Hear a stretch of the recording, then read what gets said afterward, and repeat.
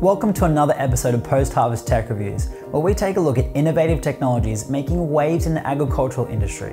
From eyes in the sky to weed pickers down low, we're finding the best ag tech companies helping to make the world a happier and healthier place. Today, we're taking a look at Smallhold, who are building a network of mushroom farms with the aim of bringing communities together. But before we get into that, if you'd like to see more videos just like this one, hit the like and subscribe buttons to stay up to date.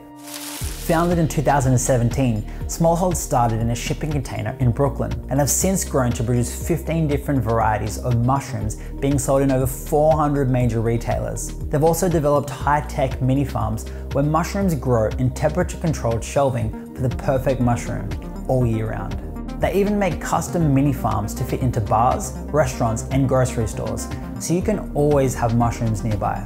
Smallhold have been growing exponentially, now employing over 100 staff and are backed by $25 million of Series A funding. One of the first things you'll notice about Smallhold's mushrooms is how visually compelling they are. We had Smallhold's CEO on our podcast and asked him about that, amongst other things. I mean, that's a big thing of what we're trying to do, is that at least in our community, most people are used to slimy button mushrooms from a can, because that's what they've experienced throughout their entire lives. And in the grocery store, in the United States at least, it's everywhere. The mushrooms are wrapped in styrofoam and plastic. They're all buttons. And when you come and you see our products that are harvested down the road, packed in compostable packaging, beautiful colors and beautiful experience, it's pretty easy to convert people back to the mushroom world.